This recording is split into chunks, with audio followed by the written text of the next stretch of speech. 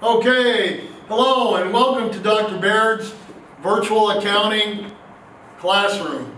Okay, today we're going to be covering some very important things in accounting. We're going to talk about debits and credits. We're going to talk about analyzing and recording business transactions. And really, if you think about it, this is the meat and potatoes of accounting.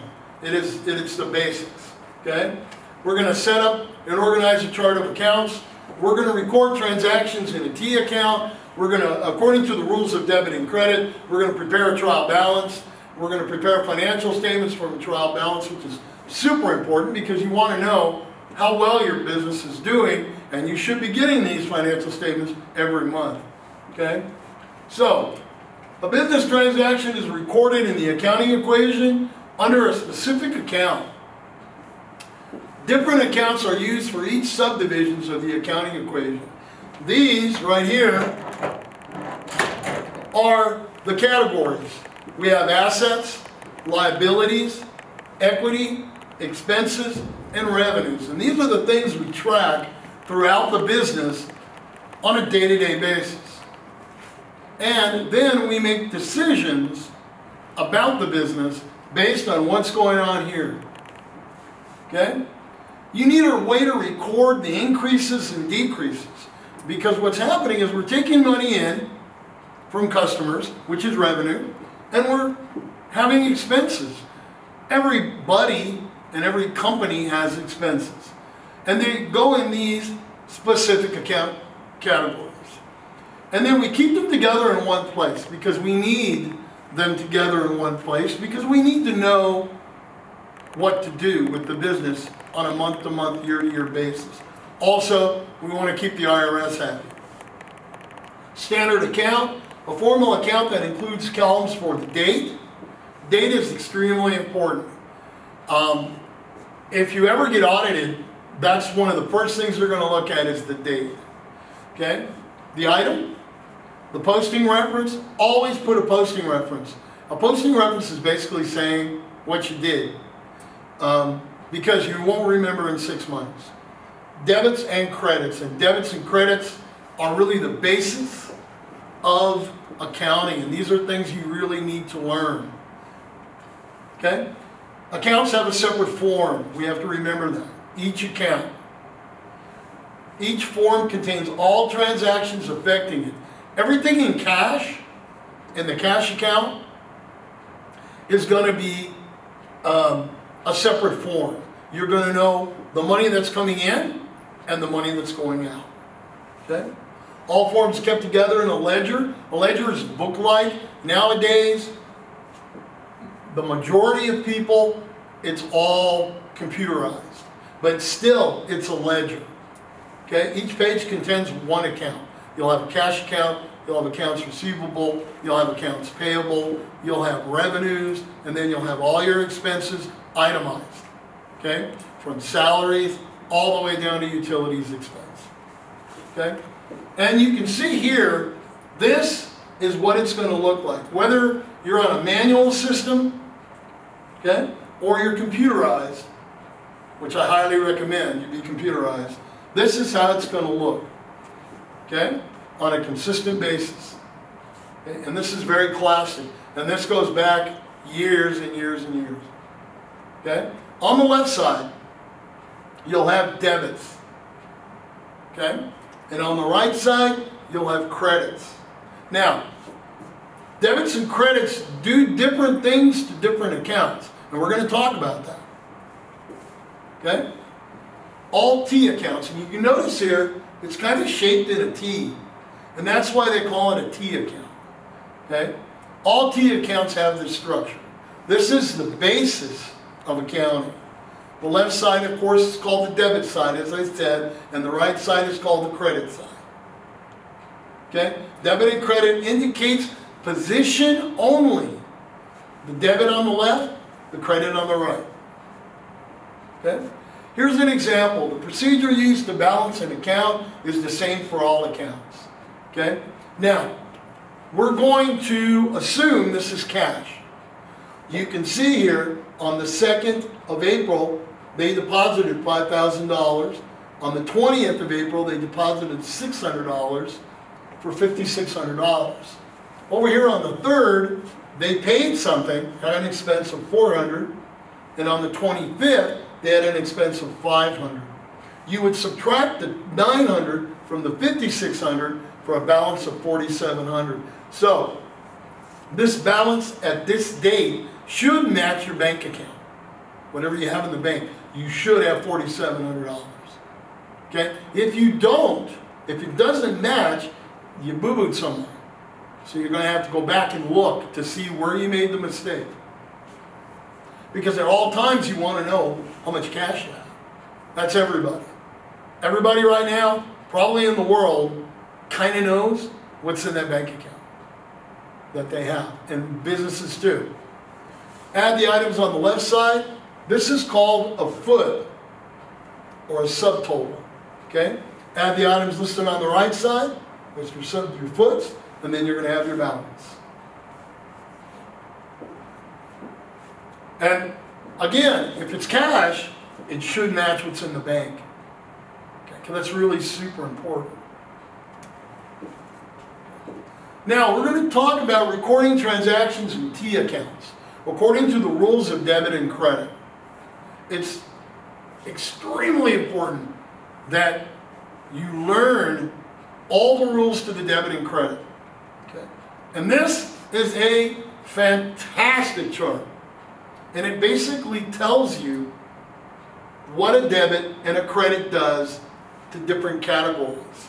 You can see here in assets, the debit makes them go up.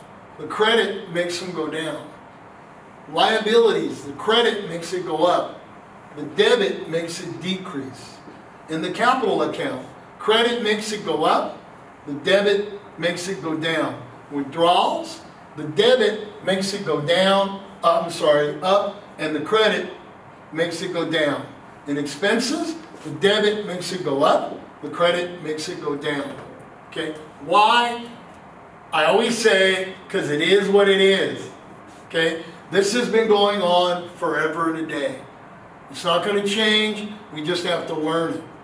The normal balance, when they talk about normal balance, it's the account on the side that increases the category. For instance, the normal balance on assets is debit.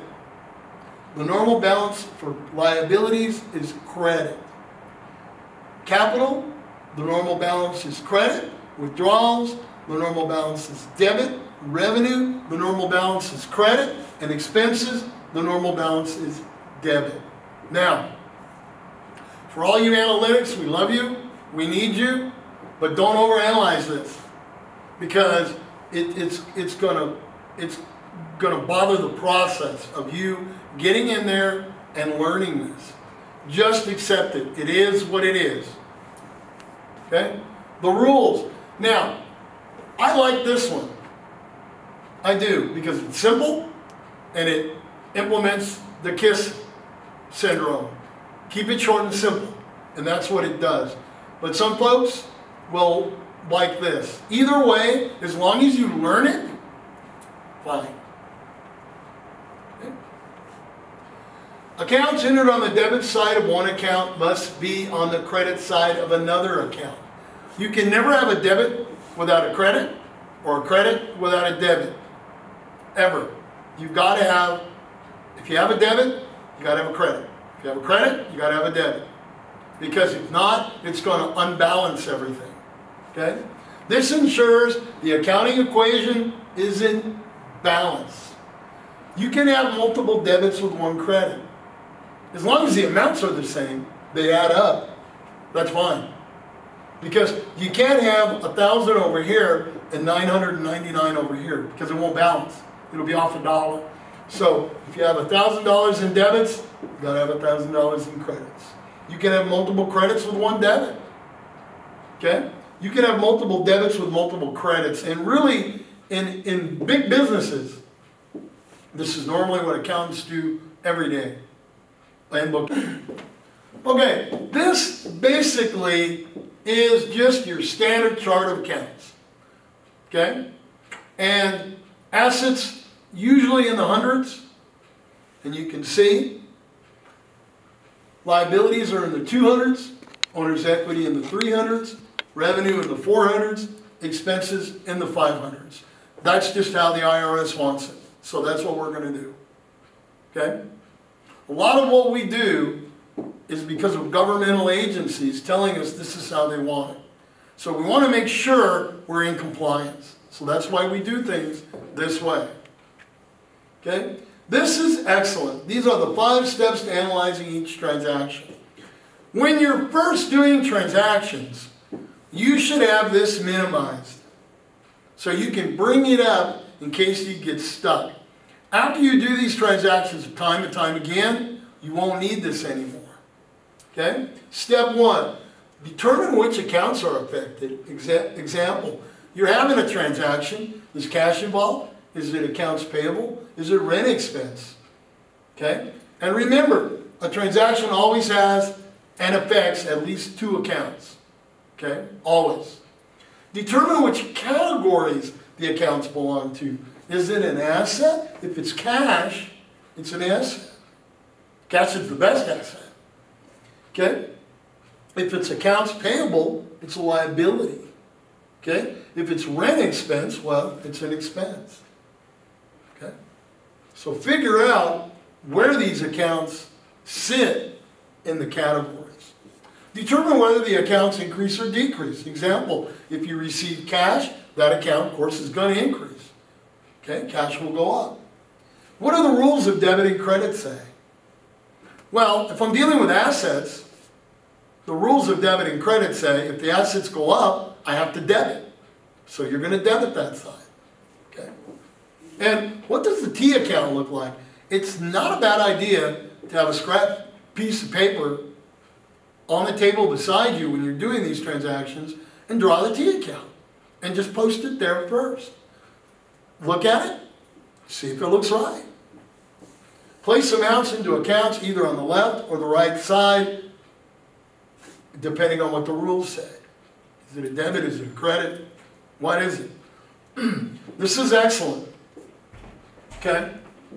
Do not try to debit or credit an account until you go through the first 3 steps of the transaction analysis. And this is key. Because most of the time, if you don't go through these first, it's going to be wrong. And we don't want to do that. Okay, we want to make sure this is precise, it's accurate, and it's giving good information to the managers and leaders who are making decisions for the business. Okay. Here's an example. On August 28th, Mia Wong invests $6,000 cash and $200 of the office equipment in the business. Okay. Now she's done 2 things here. Now, this is kind of a story problem. What we're looking for here are key words. The key word here is invest. She's investing into the company. And this is her own money. So, what's going to happen here is cash is cash. We're going to have a debit to cash. But office equipment is also an asset. So, we're going to put $200 in the debit. Okay? Now, she invested, so that's capital. So, down here, we're going to add these 2 up, and the credit will be $6,200, because how do we make capital go up? We credit it. Okay? Do we balance? Yes. We have $6,200 on the debit side, and we have $6,200 on the credit side. We're done here. Okay? A transaction that involves more than 1 debit or more than 1 credit, okay? And it can. That's exactly what we just did. It's called double entry bookkeeping. Okay? You can see you had an entry here and you had an entry here. You had 2 because you've got a balance. So that's double entry because she invested. This is the very first day of the business when she first started it. Okay? She has a law practice. She bought office equipment for cash, $500. Okay? We said office equipment is an asset, because it is. All the office equipment that you use every day for your business is an asset. So, what do we do here? Well, we've got more office equipment. Office equipment is an asset. How do we make an asset go up? We debit. Okay? Well, we spent cash. So, we've got to make cash go down $500 because now we don't have the $6,000 anymore. We spent $500. Okay? Bought more office equipment on account for $300. Now, remember, when we look at these transactions, we're looking for key words. The key word here is account. We bought it on account, which means no cash is transferred hands. No cash is transferred hands. So we're not going to be messing with the cash account. We charged it. So, we've got more office equipment, right? Because it says we bought office equipment on account. So office equipment, since it's an asset, gets debited $300. Accounts payable gets credited $300 because we owe the money. Anything we owe is a liability. How do we make a liability go up? We credit. Okay? Why? Because it is what it is. That's just how it is. Okay? Do we balance? Yes. We've got 300 on the left side, 300 on the right side. Provided legal services for cash, $2,000. Now, Mia, she's in the business of being a lawyer. So this, when she provides some legal services, is revenue. And that's what she's trying to do. She's trying to make money, like all of us. So, provided legal services for cash, $2,000. So, cash is cash. Cash is an asset. How do we make an asset go up? We debit $2,000. But now we have a brand new account called legal fees. Anytime you see the word fees, that means revenue. How do we make a revenue account go up? We credit $2,000. So we've got $2,000 on the left side, $2,000 on the right side, we balance. We're good. Provided legal services on account, $3,000. Now, key word here, on account, $3,000. Okay? Somebody came in and they charged it somehow. We gave them credit. Okay? So, no cash transferred hands. Okay? But we see legal services. Anytime we see fees or services, that is revenue. So, accounts receivable, new account. New account. This means that we're going to receive money sometime in the future. We let somebody charge it. We gave them credit. Okay? So now they owe us that $3,000. We might have said net 10 days. In other words, you got to pay me in 10 days. Or net 30 days. You got to pay me in 30 days. So, $3,000 goes to accounts receivable. But it's still revenue because it's legal services. And that's Mia's job. That's what she does. So, we're going to credit $3,000 to legal fees. Okay. And we balance. $3,000 on the left side, $3,000 on the right side. Received $900 cash from clients for services rendered previously on account. Okay. Well, this person charged $3,000 and we gave them credit. They came in and they paid $900 of it. So, since they paid the $900, they no longer owe us $3,000. They owe us less than that. And here we go. Cash is cash. It's easy. $900. Gets debited in cash because how do you make an asset go up? You debit. Accounts receivable is going to go down $900 because this person or the company or whoever paid $900 of the $3,000 they owe us. So they only owe us $2,100 now. Okay? Paid salaries expenses for $700. Evidently, Mia hired either a receptionist or legal assistant or something. Paid him $700. Okay? This is an expense for the business, and we can write that off. So we're going to have a salaries expense for $700, because how do we make an expense go up? We debit $700. And cash for $700. We paid this person $700. Of course, everyone wants cash for the job they do. So we have to credit cash, because cash is an asset. How do we make an asset go down? We credit. Paid rent expense, $400. Same thing. Okay? Your landlord wants money. So it's the same thing. We have rent expense, $400. This is rent for the business, so of course we can take it. So we have rent expense, $400 debit, because debit is how we make an expense go up. And then we have cash, $400, because of course the landlord wants cash. So cash will go down $400. Cash again is an asset. How do we make it go down? We got to credit it. Received a bill for advertising expense. But we're going to pay it next month. We're going to pay it in May, or whatever the next month is. Okay? For $200. So we haven't paid it yet. But the rule is you have to account for expenses the day you have them. You can't push this forward or backwards. If it happens today, you got to account for it today. So it's going to look like this. We still count it as an advertising expense because it happened this month, $200. But now we have an accounts payable to Facebook or Instagram or wherever we advertised for $200 that we're going to pay next month.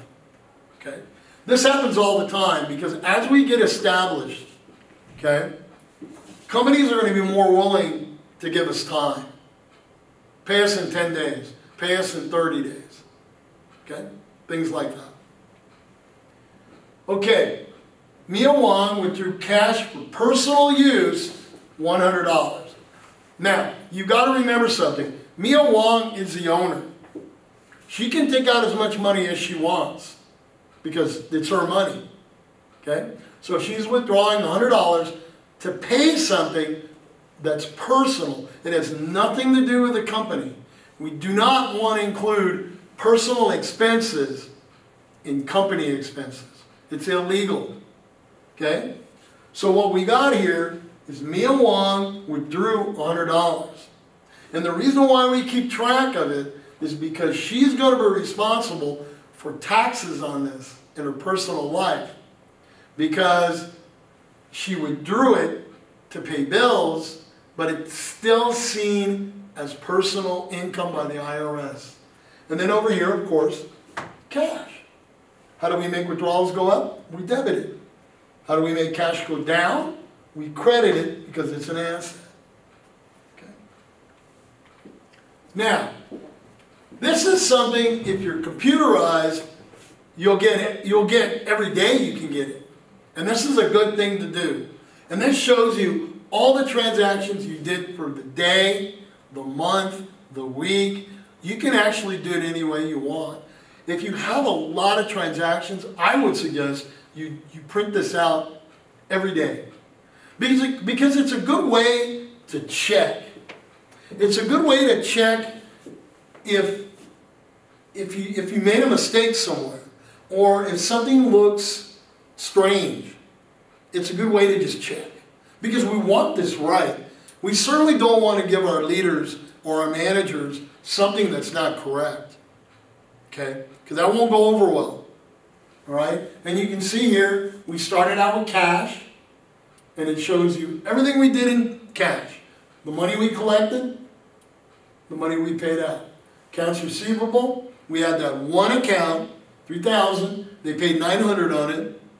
Okay? And we want to make sure these accounts receivables are correct, because if you want to get a customer upset with you, get what they owe wrong. Okay? Office equipment, you can see. Accounts payable, we do owe some money. You can see Mia Wong Capital, she invested $6,200 at the very beginning. That didn't change. She didn't invest anymore. That's all she invested for this time period. She withdrew $100. She had legal fees. Remember, fees or services, automatically, that's revenue. You have $2,000 and $3,000. She had salaries expense of $700. She had a rent expense of $400, and then she had an advertising expense of $200. This is very valuable, and you can, if you're computerized, you can print this out every day if you want. And a lot of companies do, and we suggest it because it gives you an idea of what's coming in and what's going out. Okay? So now we're going to talk about the trial balance. Now, you have to understand something. The trial balance is just that. It's a trial. It's something temporary. Basically, the trial balance is something to look at to make sure that you balanced and that everything was posted right. Okay. So, it's a list of ending balances of all the accounts in the ledger. Remember, the ledger is just all of the accounts, from cash all the way to expenses. Okay? That's what it is. It's everything you've done in cash and a balance, and so on and so forth. Okay? Total debits should equal total credits. You have to balance. If it doesn't balance, you're going to have to go back here and see what you did. Okay? List in same order as they appear in the chart of accounts. And usually cash is first. Okay? You do assets and then liabilities, then you do owner's equity, revenue, and then expenses. And there is another summary of the transactions. And what we're doing here is we're pulling the balances. Okay? All the balances for all these accounts.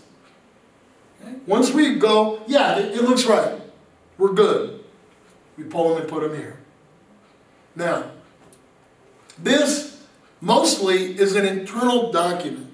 Now, it doesn't mean that the IRS can't come in and ask you for this, but normally it's an internal document. It's for you. If you're doing the bookkeeping, this is for you to look at one last time and go, yeah, it's right. And you'll see here, the debits equal the credits. And that's something really important because, again, if it doesn't match, you got to go back here because you made a mistake somewhere. And that happens because even a small business can be doing hundreds of transactions a day. Okay? Now, from the trial balance, now we're going to do our financial statements. Okay? The financial statements are extremely important because we make decisions as managers on what direction to take the company. Plus, we need them in case if we go for a loan, we're going to need them because the bank or shards are going to go, let me see the financial statements. So now we're going to prepare them from this trial balance. Okay? When the trial balance is complete, the total of all the debits must equal the total of all the credits. First one you do is the income statement. Now, the income statement is super important because as a manager, this is the one you're going to see the most. Especially if you're at the department level or the office level. You're going to see this every month. Okay? The first report to make is the income statement, which is made up of only revenue and expenses. This is how much money you made, or the classic bottom line. How well are we doing? Okay? Second one is the statement of owner's equity. This is the second report to prepare, which shows how to calculate a new figure for capital. What am I worth? Income statement. What money did I make? Statement of owner's equity. What am I worth? Balance sheet. The third report, which lists out each asset, liability, and it gives the new figure for capital. Okay? And this is my financial position. And really what financial position means, very much simplified, is if I close the business, could I sell all my assets and pay off all my liabilities. And that's what banks want to know. That's what sharks want to know. Okay?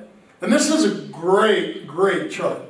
Okay? As you can see, it's the steps that you have to do to prepare these three statements. Now, interestingly, the first one is the income statement, and that's the one up at the top. And that's going to be revenue minus expenses equal net income. So, all you're going to do is pull legal fees, all your expenses, and we'll move them up here. That's your first income statement, done. If you're computerized, it does it automatically. Okay? Next one, statement of owner's equity. And you're going to pull capital. Okay? You're going to pull withdrawals. Okay? All right? Then, you're going to have to pull the net income. Whatever the net income up here is, you pull it down and put it here. Now, the reason why you do that is because net income or net loss makes you richer or poorer. And we said, statement of owner's equity is how much you're worth. So we pull it down there. We add and subtract as we need to do. And that right there is our new number in capital. Last but not least is the balance sheet. I want to make sure everybody can see.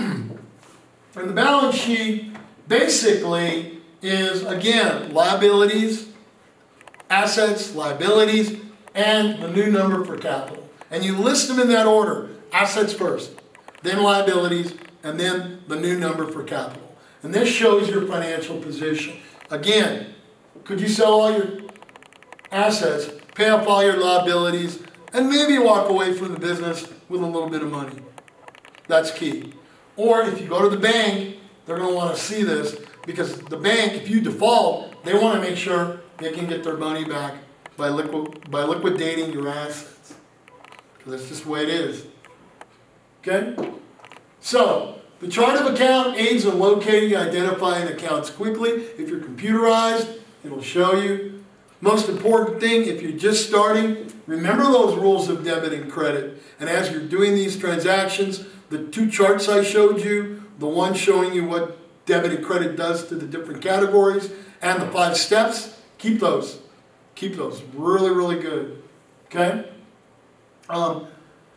Also, a transaction that involves more than one debit or more than one credit is called a compound entry. And many times, especially in big businesses, that's what you're going to see. Okay? Assets, withdrawals, and expenses increase when you put amounts on the left or debit side of these accounts. The accounting system balances because liabilities, capital, and revenue increase when you put amounts on the right or credit side of these amounts. The increased side of any account, of course, will be the normal balance as we discussed. Okay. Footings are just the total debit side, total credit side. Then at the bottom, you'll have the balance. Okay. And then, of course, the trial balance is an internal document that lists all the accounts and assets, liabilities, owner's equity, revenues, and expenses. And it's a check and balances for you to make sure it's correct. And it must balance. The debits have to equal the credits. Okay. Once the trial balance is complete, then we create our financial statements. First one, income statement. Okay? Revenues minus expenses equals net income. Okay? Second one, statement of owner's equity. What is my worth? You're going to have in their capital, which is investments, withdrawals, and whatever net income or net loss you made for the month or the period. Okay? And lastly, the balance sheet. Okay? Which is assets, liabilities, and your new amount for capital. That's going to go on to the next period. Okay? Okay. Thank you so much. I appreciate it. If you have questions or concerns, please contact me.